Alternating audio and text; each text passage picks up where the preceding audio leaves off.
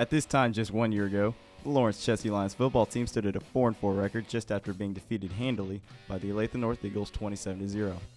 That was last year though, and what a difference a year makes. We took our lumps. Last year they grew up a little bit more, and now they're a mature group, and they've been through the wars, and they know how to win. Learning how to win is certainly something the 16 seniors on the team have learned to do this season. Entering Friday night, they were 7-0 and had defeated their competition handily.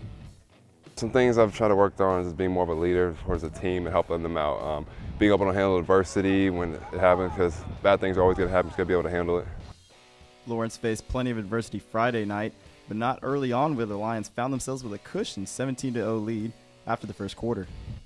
However, Olathe North would show why they too were undefeated, turning a 24-7 Lawrence lead into a 28-24 lead late, thanks to a trio of touchdown receptions by senior Isaiah Simmons.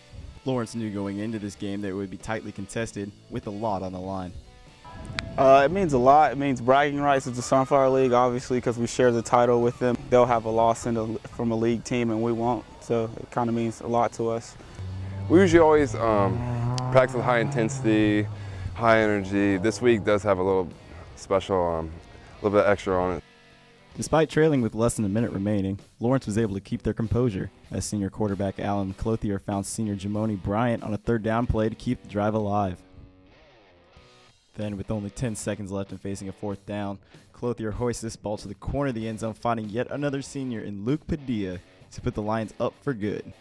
Lawrence would go on to win by a score of 31-28, and Coach Wedd credits his seniors for the leadership roles that they've taken on this season. Most of them had to take on some leadership roles last year, so that's huge. This is really the second year that they've had to step up and do a great job.